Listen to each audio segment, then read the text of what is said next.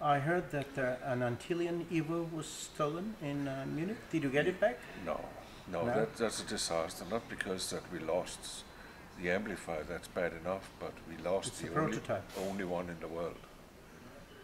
Just a few weeks before production, and you suddenly lose your reference and something that should be used by the manufacturer, the people who assemble the product. So that has been a real disappointment.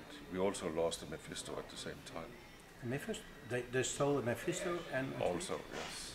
And it's actually the third time we had products stolen out of Munich. During the night? No, it happens after we leave the show. Between we leave and it gets to the truck. So it happens somehow. Ah. We I'm have sorry lost. to hear that. Yeah, well, it's a big show.